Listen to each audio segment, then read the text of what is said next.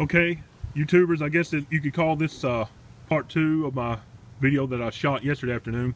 Just want to show you guys what my reapers look like after I finally got them potted. I got 4 of them in that single pot.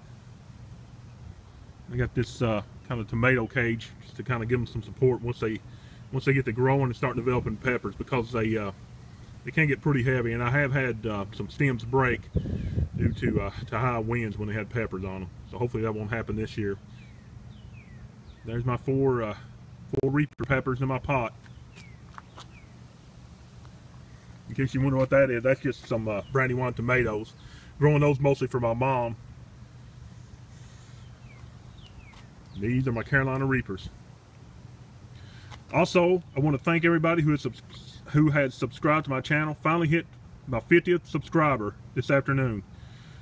Congratulations to Michael Reyes of Edinburgh, Texas. You are my 50th subscriber, and your prize is going out in the mail tomorrow. Thanks everybody for following my channel. Thanks everybody for subscribing. Stay tuned. I'm going to have a lot more Carolina Reaper grow videos throughout the year.